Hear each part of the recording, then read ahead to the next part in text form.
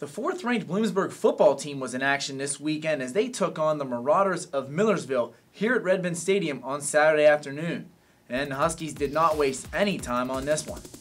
After the defense stopped Millersville's opening drive, quarterback Dan Latour led the Huskies on an 11-play, 75-yard drive that eventually ended with a 7-yard scramble for a touchdown, the 20th of his career. Once again, the Bloomsburg defense responded as defensive end Justin Presley, who leads the team in sacks, intercepted Marauders quarterback Bill Shirk to give the Huskies the ball back.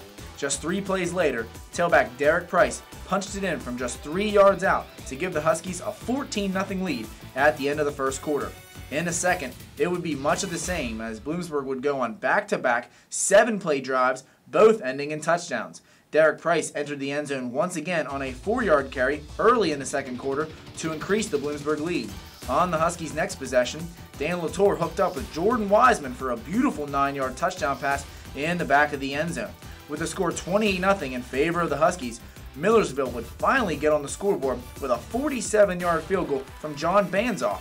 However, they wouldn't get much more. The Huskies' defense would lock down and not allow any more points in the game until 2:32 remaining in the fourth quarter, when finally Marauder running back Cordoza Jacks would find the end zone. Still, the Huskies weren't done yet. Dan Latour ran for yet another score in the remaining seconds of the first half, a 17-yard scramble to give the Huskies a 35-3 advantage at halftime. And if you thought that was all, get real. Brandon real.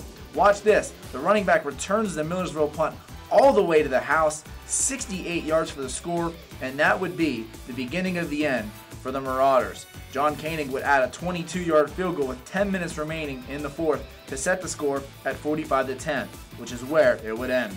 Latour ended up with 115 yards passing on 10 completions while finding the end zone 3 times on the day in just one half of play. The Huskies' rushing attack racked up 241 yards on the day, thanks in part to Latour, Kenny Domzalski, and Derek Price. The defense is allowing only 10 points per game this season and dominated Millersville all day long. Mike Varanavage led the defense with 8 tackles on the day, while Thomas McFarland and Anthony Smith added 7 and 6 tackles, respectively. The Huskies improved to 6-0 overall and 3-0 in the PSAC East, and they will travel to East Stroudsburg this Saturday for a 2:30 p.m. kickoff. For BU Sports Insider, I'm Jesse Betar. Now let's send it over to Brandon Kerstetter.